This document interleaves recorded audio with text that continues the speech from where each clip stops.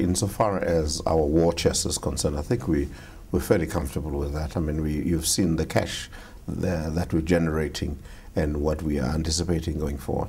But on top of that, we've got this facility that we have, which is now close to 6 billion rands. And thus far, we've spent all the money out of our own coffers. So we should not really be having much of a problem in dealing with that. But of course, diversification is a big issue for us.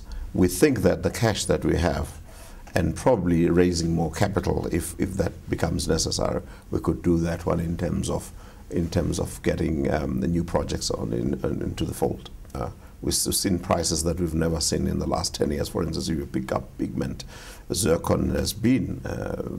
We've seen good prices in the last few months, and also on slag. So it's quite exciting in terms of prices. But as Vim pointed out, the business, to a large degree, is not driven only by the supply, but it's driven by it's not driven by demand, but it's driven more by supply constraints that are there. Remember, this business for a very long time hasn't made money, and a lot of people have left this business.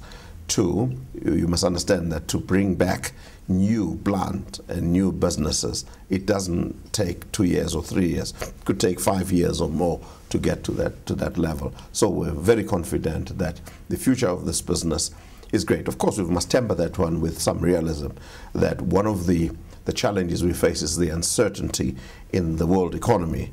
And if that becomes what we think, in other words, impact the economies immensely, then we may have some challenges with the business. But for now, what we're seeing is very solid numbers.